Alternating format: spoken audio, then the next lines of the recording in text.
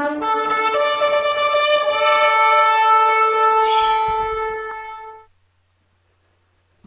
the 20th of June 2018, the European Union Parliament will be voting on Article 13, which is officially being introduced to support reinforcing copyright laws and address copyright infringements more effectively. However, we are being warned that passing of this legislation will spell apocalyptic disaster for freedom of the internet and freedom of speech, as it will enable the governments to strictly monitor every content uploaded onto the internet, everything we write, say and publish, screening it through supposed copyright filters, which are already nicknamed censorship machines. This would give the governments, as well as giant tech companies, even more control over the flow of information and our internet activity, and a tool more powerful than they've ever had to censor us and prevent any content their pre-programmed algorithms would consider as striking in their legislation from ever showing up on the internet.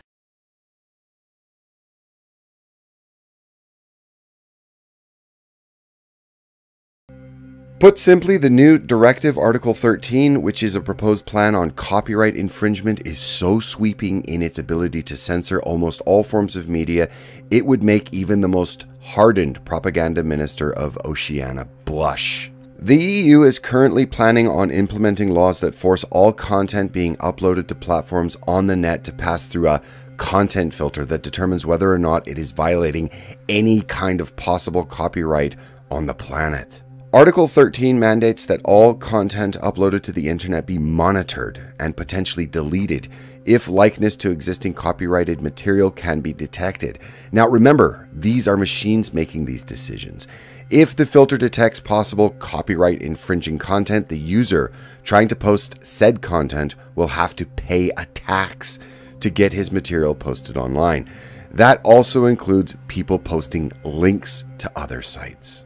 Article 13 simply threatens everything you do on the internet. Moreover, the directive totally disregards the existence of the concept of fair use. Online platforms will be required to implement complex and expensive filtering systems and will be held liable for copyright infringement, potentially incurring fines that threaten their economic viability and will most certainly destroy small to mid-sized companies that cannot bear the cost to implement such filters, and will most certainly destroy any possible new companies by raising the bar of entrance and economically restricting access to the market, which is a big win for the big tech companies. Article 13 threatens personal blogs, gamer live streams, video producers, discussion platforms like Reddit and 4chan, even Facebook, sharing of memes, parodies, remixes, and even the ability to link. This video you're watching right now would probably be pretty much impossible to make, as I would have to pay to link to any and all sources, whether I used visuals in a fair use context or not. Disturbingly, these new filters would also allow copyright holders or even entire countries to literally block any and all content from certain sites or even theoretically certain people. Think on how YouTube has some content that is area specific that they can filter out, and if you want to watch that, you'll need VPN access. I, for example, can never watch Saturday Night Live sketches where I live. Now imagine if this was applied to the entire internet. Also, you can most certainly say goodbye to VPNs, as the filters would most likely be tasked to detect this kind of behavior and simply turn off the tap from the source side. Now, you might say, wait, this doesn't matter to me. I'm not living in Europe, so let these people that have allowed this Marxist bureaucratic nightmare known as the EU metastasize and let them lie in the bed of their own making. My fellow Leafs will probably say that our gelded and pathologically tearfully apologetic Justin has been saving a special costume for a day such as this, and will most likely explain that if the EU destroys the open internet, Canadians win, and many will swoon over his hair and believe him. But they'd be wrong to believe him, because you and nobody else will be able to escape this. The EU, with over 500 million people within its borders and an economy roughly the same size as the US, well, companies and publishers will simply refuse to lose potential access to this lucrative market and will be made to follow this new directive, and it will most likely be applied globally. As far as I can tell, this is just another move in a Chinese-esque attempt to force some kind of global control system over the internet regardless of laws and politics at the local and national level. People are waking up on many levels to the control mechanisms implemented by not only the state but also over the levers of culture and consumption, and this does not bode well for our overlords. The obvious next step will be for all people to have a personal ID to access the internet, and of course, this will all be done for our safety and protection. There is simply no way that large tech companies, if they've not already been seriously compromised by governments, which we know most of them have, will not now be tasked to bring about even more controls and censorship, and it will all be wrapped in the guise of protecting freedom, of course. And the next phase, is here with Article 13. I myself foresee only a decade at most of a mostly free and open internet if there is no significant pushback, starting now.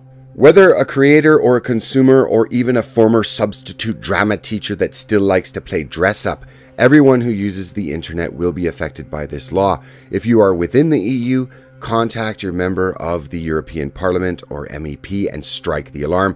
And what everyone both inside and outside the EU can do would be to alert friends, family members, subscribers, followers, anyone and everyone about this latest and naked push to seize control of the internet.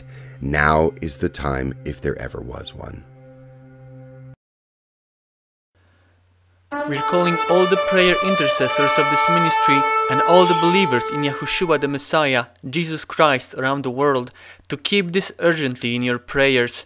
Pray that the legislation will not be passed and that this apostolic prophetic end-time ministry of a mighty wind that is leading souls to Yahushua HaMashiach in over 50 languages from all around the world, including many countries of the European Union, will not be silenced, hindered, or in any other way affected by this grave assault on the freedom of speech by the governments of the land. Pray that the people in Europe and all over the world will, as long as possible, continue to have unlimited access to the truth proclaimed by this holy last chance ministry of Yahweh God and other holy evangelical ministries and ministers, as well as media outlets exposing the truth to the public. Put women in college and take them out of the dark ages. For all the citizens of European Union watching, please contact your local representative to the European Parliament, demanding them to take action and vote no in the upcoming voting. Please visit saviorinternet.eu, where you can find ready-to-use contact forms to any EU country European Parliament member for emailing, tweeting, as well as phone calling, and do all you can to raise a voice of protest. We know that if they are allowed to take the first step in taking our freedoms away, they will surely seek to move further and further to strip us from our rights and access to the free speech completely, until all that is left for us is lying propaganda of the mainstream media working for the agenda of their evil masters.